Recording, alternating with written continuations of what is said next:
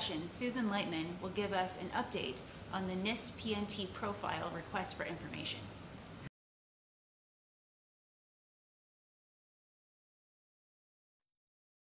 Okay, hello, I'm Suzanne Lightman from NIST, and I'm going to talk about NIST's work on positioning, navigation, and timing.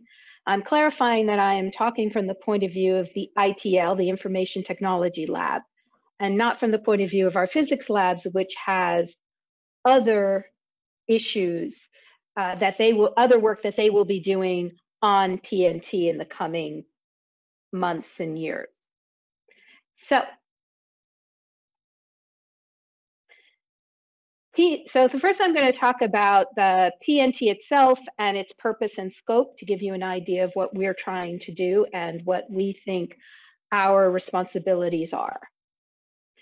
So the Executive Order 13905, which is known as the PNT order, was sent out in February 12th, 2020, and is entitled, as you can read, Strengthening National Resilience Through Responsible Use of Positioning, Navigation, and Timing Services.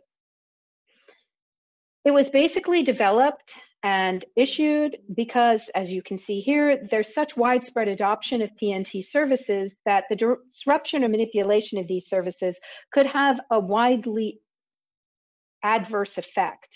And people and organizations may have adverse effects and not have thought about what could happen if PNT services are disrupted. It also was developed with the idea that you wanted to prevent other organizations from undertaking activities that might unknowingly disrupt PNT services for other organizations. So 13905 concentrates on what they call responsible use, which they mean as deliberate, risk-informed use of PNT services. It's also concentrated on how to ensure that there is minimal impact to either national security, economy, public health, or critical functions of the federal government, as well as the functioning of critical infrastructure. Now, NIST has some responsibilities under this, and I'm going to concentrate just on the cybersecurity activities. So under this, NIST has been tasked to create a profile based on the cybersecurity framework that's due within 1 year, which would be February 12th, 2021. Other agencies could then use that profile to create sector-specific profiles in order to help other sectors enhance their use of PNT in a secure and responsible manner. The profiles are intended to be used both in the public and private sector.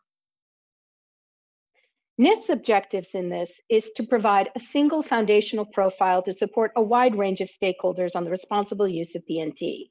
And I know that some of you are looking at this and thinking, well, profile what? And I'm going to get into that. And another group of you are thinking responsible use, what? And I'm going to get into that. But I will say that the PNT profile's focus is on cybersecurity. And it's supposed to lay a groundwork for the sector-specific agencies, such as energy, transportation, agriculture, et cetera, to fulfill their requirements to create sector-specific profiles. And we'll get into all of what that means. In order to do this, NIST is planning to engage with engaged with the primary stakeholders, both public and private, since a PNT profile is only useful as long as it meets the needs of those who are going to use it. We're focusing on critical infrastructure in this case. The owners operate the electricity grid, communication, infrastructure, transportation, agriculture, weather, and emergency response sections, among others. Space would also probably be one of those. And we were planning to leverage the NIST cybersecurity framework to develop and issue this foundational PNT profile. I want to be clear what is our scope. We are not responsible for issuing a profile that has to do with the space segment, the GPS, or the GNSS itself. We are really dealing with people who are using those PNT services to provide their own activities. So we've been involved in developing this PNT profile, and we've done a lot of work to date in our effort to be done by February It's a very short time frame. We issued a request for information in May, and we received those responses in July. During that open RFI, we did a virtual webinar to familiarize people with what NIST was planning to do. We then, just at the beginning of this year, released an annotated outline describing the contents of what will be in the PNT profile. And just last week, the 15th and 16th, we did a PNT webinar that was comprised of a comprehensive update and then live talkback sessions to further inform and enhance the development of PNT profile.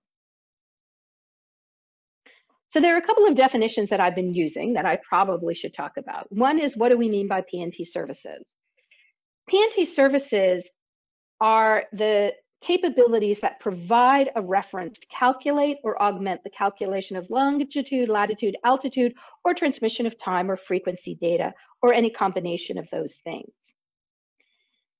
NIST is using the term PNT systems to mean those systems that an organization owns that reach out to PNT services to get the information in ordering to calculate these activities. So for example, we're not talking about the GPS itself, but we are talking about a pipeline that may have a GPS receiver that it uses to calculate time and synchronize time along its pipeline, for example. The profile, which is set in the EO, is set as a description of responsible use, which in this view means aligned to standards, guidelines, and sector-specific requirements, which are selected for a particular system to address the potential disruption or manipulation of PNT services and the effect it would have on that system. We try, as we try in all of our development processes, to be open, transparent, and collaborative. The profile will hopefully provide guidance to organizations on how to, one, identify what systems they have that are dependent on PNT, identify if they're using or should use an appropriate PNT source, help them figure out how to detect disturbances and manipulation of PNT services, not so they can do anything about what is happening to the service itself, but so that they can protect themselves as they rely on PNT data, and manage the risk to these systems. And by systems, we mean the PNT systems under the control of the organization. We received a fairly large number of responses for what is a fairly specialized discussion, 39 responses, the majority of which, as you can see, came from the private sector. The key themes we had were, one, there was an agreement that there was a significant amount of dependencies, both for business needs and for, more specifically, for actual functioning of systems. For example, the precise timing needed for the electrical grid, the precise navigation information that was necessary for ships at sea. The biggest two potential disruptions that we saw were manipulation and spoofing, and a denial of signals, whether that's natural or technical. The impact of disruptions landed into 2 points. There were those who said that this would lead to a degradation of services, and those who said that they were actually at operational risk of not being able to continue to function. Mitigation strategies, well, there were quite a few of those. Monitoring, use of alternate sources so that there could be a comparison to see if there were any kind of issues, or in the case of a disruption. Being able to carry over, so temporarily they don't have access to a PNT source, but that wouldn't matter because they were able to keep a fair amount of operational precision for a certain amount of time, or simply accepting the risk that, in fact, they may have these disruptions or they may have spoofing, and they felt that either they had no other options, or in fact, they had designed their systems to continue functioning if all of this, the PNT services were just not available. We heard from a number of sectors: energy, aviation, communications, public safety, automotive, agriculture, energy. We also heard from underwater drilling, which was an interesting response. So far, we're working on the following developmental timeline. October 20th, 2020, the draft profile release for 30-day public comment. In November 2020, we had the profile. I'm sorry, these got a little confused here. I'm going to talk not to this slide, which is actually incorrect. In October 2020, we released, the EO was released. In May of 2020, as you said, we had the RFI. In September, we had the annotated outline, and we are now planning in October of 2020 to do a draft profile release for 30-day public comment. This will be a draft document that is set out in a profile format, and we will be following that up with a webinar as well as a outlet for written comments. And then finally, we are working up, obviously, to the February 2021, when we will do the final profile issuance. So let me give you, now I've been talking about profiles for quite a while now, and for those of you who are not familiar with NIST, you might ask, what do we mean by profile? Well, a profile comes out of the NIST cybersecurity framework. The NIST cybersecurity framework was developed for another executive order. And when we were asked to develop another cybersecurity framework, we all sat around at NIST and thought, well, there's a lot of frameworks in cybersecurity. Why do we need another one? And it was decided that what we needed was something that would allow an entire organization to have a way to talk about cybersecurity that made sense, whether you were in the C-suite, whether you were an operational manager, or whether you were actually an IT security technical person. The purpose of the cybersecurity framework is to allow organizations to begin with their business objectives and their perceptions of risk, and to be able to map that through activities all the way down so that they can look at a particular system and say, these are the particular controls that we need. It is always risk-based, and it's meant to be a living document. We're currently on version 1.1, I think, and are working on version 1.2. It was designed in the midst of probably one of our most cooperative activities. We had a series of, I think it was 5 workshops over the space of about 8 months. We had thousands of people attend those workshops to try and develop this. And what came out was the cybersecurity framework, and it is composed of 3 parts. One is the core.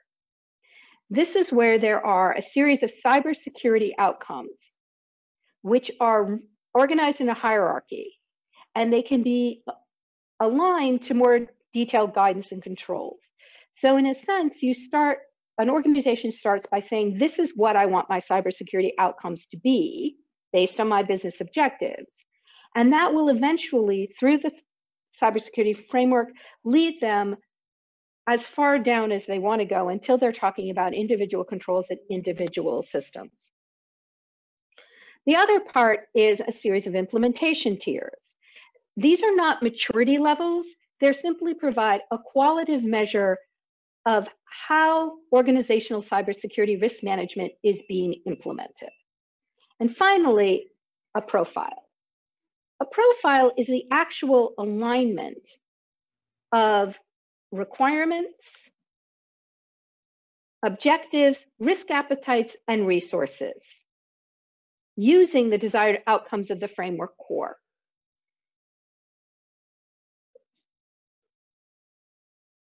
So this is a sort of look at the core. It has 5 functions: identify, protect, detect, respond, recover. And all cybersecurity activities fall into one of those 5 functions. Then within the functions are a series of categories And then within the categories are a series of subcategories. The subcategories and categories are actually quite flexible. We have seen implementations where people have added categories, taken away categories, added in new subcategories, all to fit their particular needs. Once an organization has determined this and has gone through its categories and subcategories, it develops what's known as a profile. And a profile is, this is what we want. This is where we want to be. In terms of cybersecurity writ large, they can also do what's known as an as-is profile, where they map out the same categories, subcategories, but they say this is where they are, and then you would have a differentiation between the two. The nice thing about the cybersecurity profiles, as we've heard from various people, various organizations who have used them, is it can allow mapping to the point where you can also assign dollar values to that controls, so you can get a sense of how much your resources are getting you in terms of cybersecurity goals. If you're interested in cybersecurity frameworks, we do have several examples out. There is a manufacturing profile, which is currently coming out in a new version, hopefully within the next couple of months. There's the cybersecurity framework for smart grid profile, and the maritime profile, which is for bulk liquid transports. Each of these was designed slightly differently. The manufacturing profile is a high-level profile that is designed to be used by anybody in the manufacturing, in the manufacturing sector. Therefore, it's talking very broadly about what you could do, what your interests are, et cetera. It's made to be used by very small organizations or very large, those who are very sophisticated in cybersecurity and those who are not as sophisticated. The smart grid profile was made to be used by the electric sector. So it is very conscious of sector requirements, the need for reliability, the fact that the electricity sector is very integrated with each other, and you need to constantly be careful of reliability and resiliency. The bulk liquid transport profile is about a particular part of a particular sector and its particular concerns. So that gives you a better idea of what a profile is. Now I'm going to go over what we've done so far in the PNT profile, which is the issuance of an annotated outline. So the annotated outline started off with the idea of what could possibly go wrong. It turns out a lot.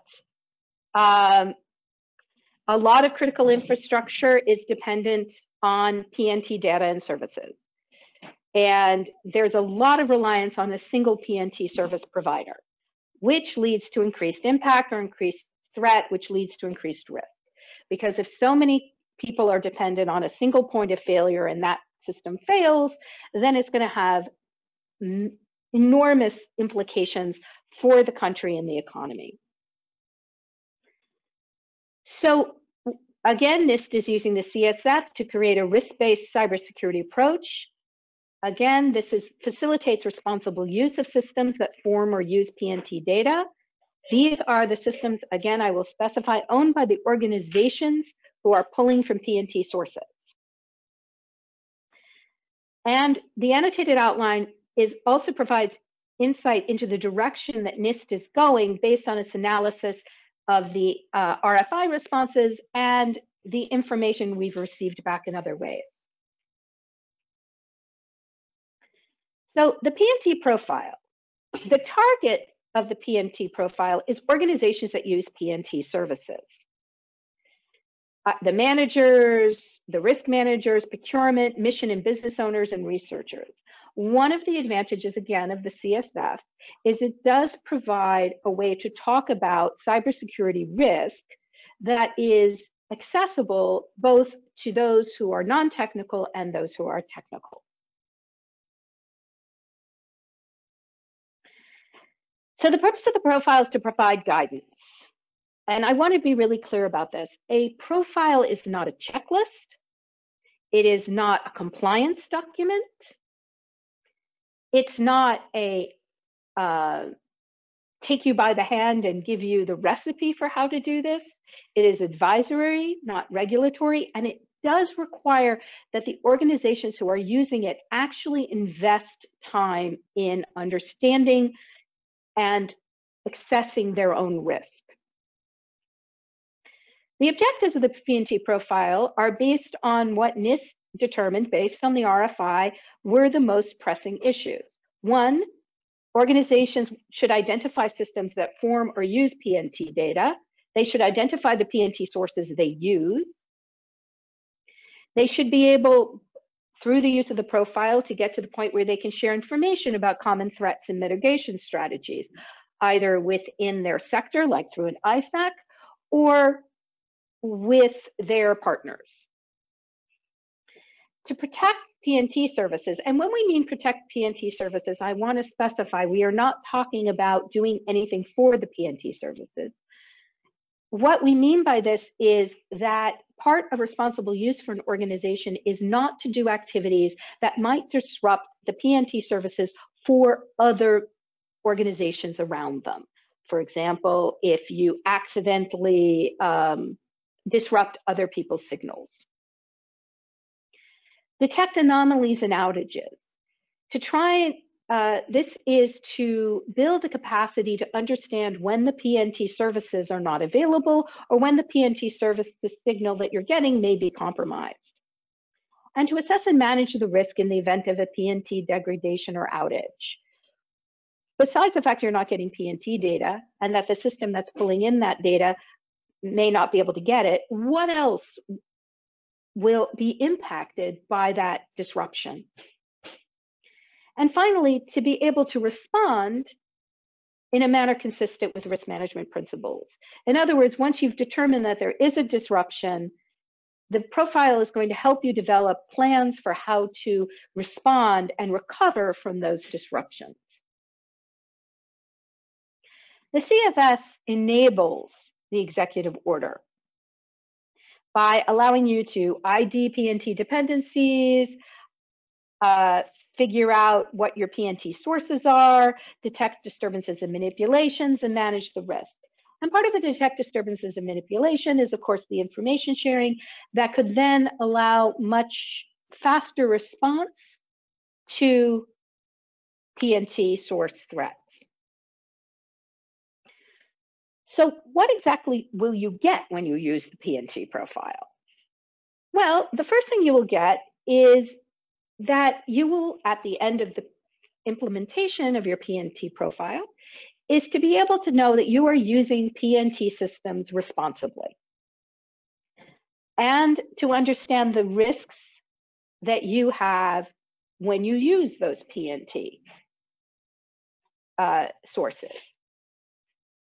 One of the things that we have realized in discussing with organizations that use PNT sources is that they have not really traced how far-reaching the impact is of the disruption of those sources on their own activities. They may be able to tell you what the disruption is on their particular activity that actually pulls in the information from the PNT source, but they may not be able to tell you how it cascades out.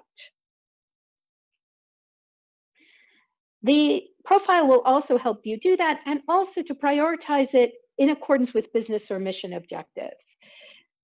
As I said, this is not a compliance document or a checklist. Your risk as an organization determines your activities.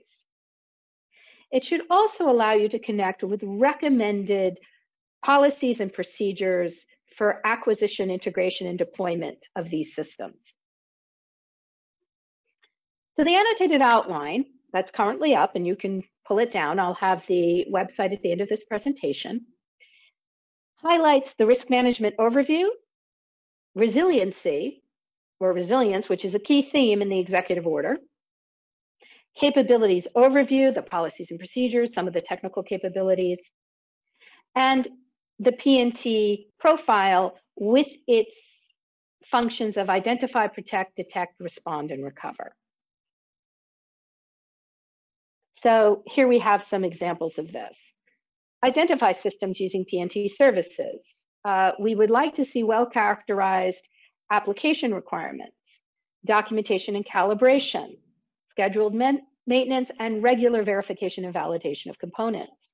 When we say identify appropriate PNT sources, we mean integration of diverse and/or complementary PNT sources if possible or if reasonable, documentation and calibration of the systems that form PNT data. This means they pull in PNT information and then they create something else and send it back out. For example, they may pull in location data and then use that for positioning or navigation. Detection of disturbances and risk management. So that's really the end of my presentation. To get more information, you can go to www.nist.gov/PNT. That's where we keep all of our information. You can pull down the annotated outline. You can also go onto our mailing list so that you will get more information whenever we have activities going on. And for questions or comments, you can send them to pnt-eo@list.nist.gov.